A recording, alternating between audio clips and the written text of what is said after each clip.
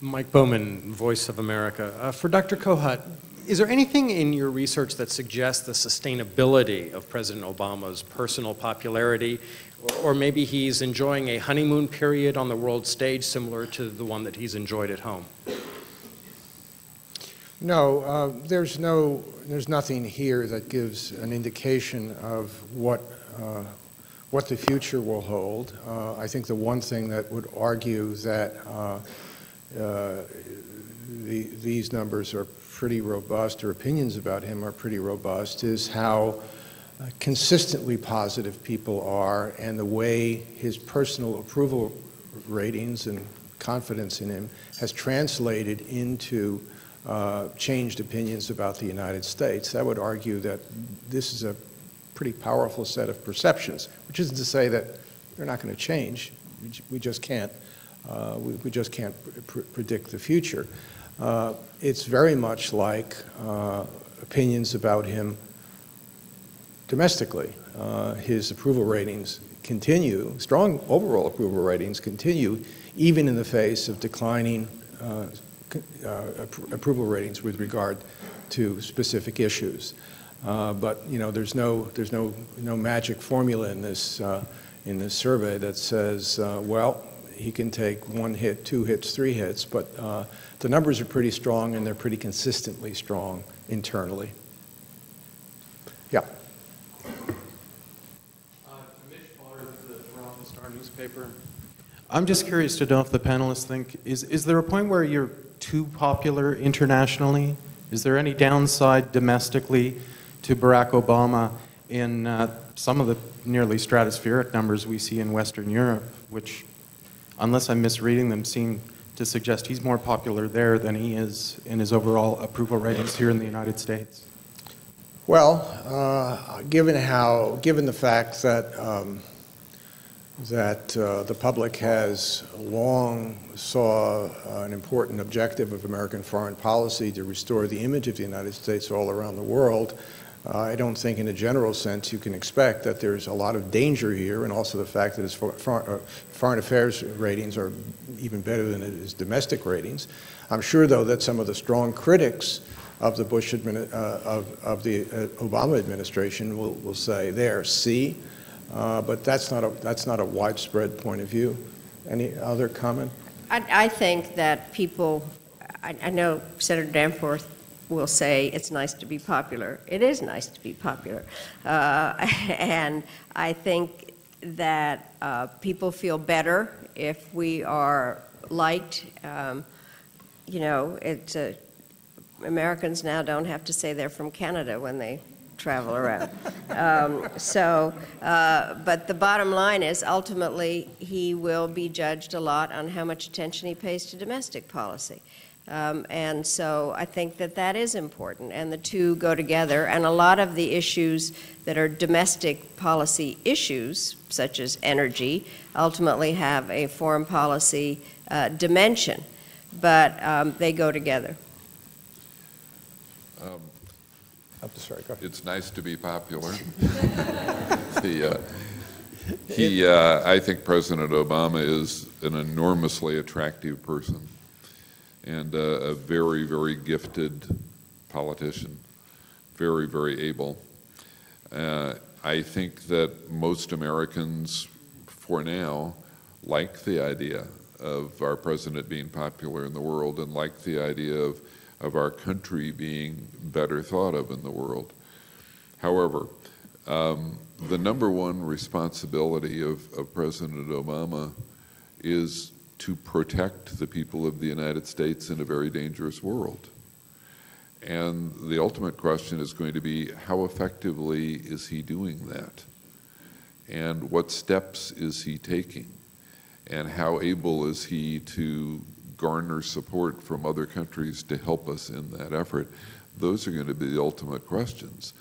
And if he's gaining international popularity by telling people what they want to hear, and by getting very little in return, and by taking kind of an apologetic approach for the United States, I think people are going to really judge him ultimately on, okay, are we safer because of this?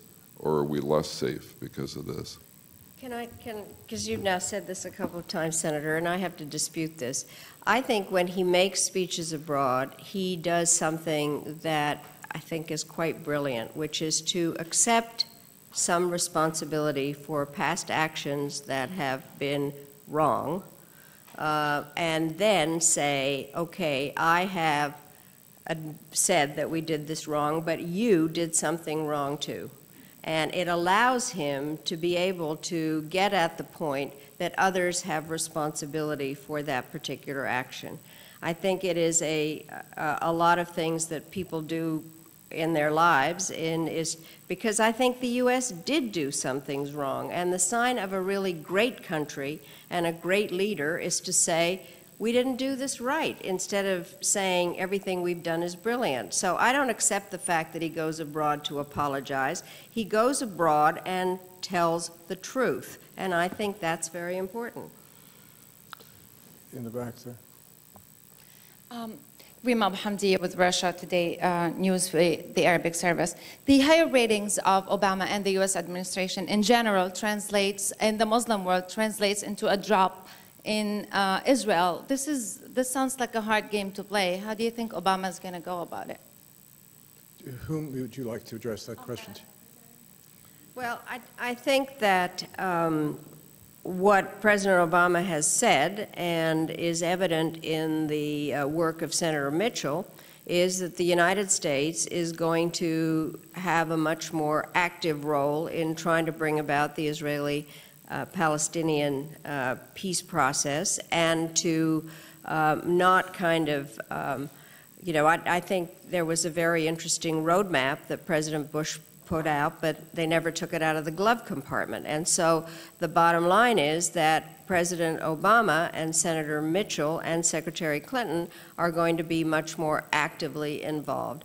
What happened is that President Obama, and it goes to the point of his speeches, in Cairo, he gave a very important speech in which he made clear what we needed to do vis-a-vis the Muslim world, that the Muslim world, by the way, I hate that term because it's not monolithic, but I think that that things that had to happen. He also made clear about the freezing of the settlements. And so he is pointing out that the role the U.S. can play is to bring the parties together on a very, very difficult set of issues.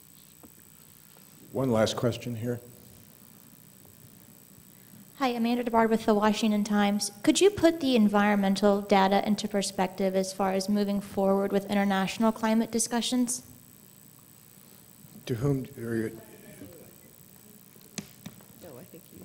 Well, I think what this survey shows is that there's a good deal of support for dealing with the environment and dealing with global climate change specifically. I was surprised that the numbers did not decline markedly when we asked people about taking steps to protect the environment, even if it leads to less economic growth and some job loss.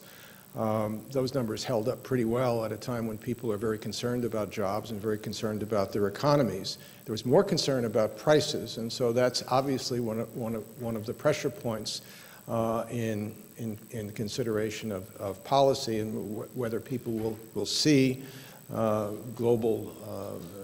dealing with global climate change is something that's going to drive up their prices at a time in which their currencies, dollars or whatever their currencies, are very stretched. Certainly, the expectation that the United States is going to take steps to deal with this issue is very clearly apparent, both around the world and even to a certain extent in the United States, or to a fair degree in the United States.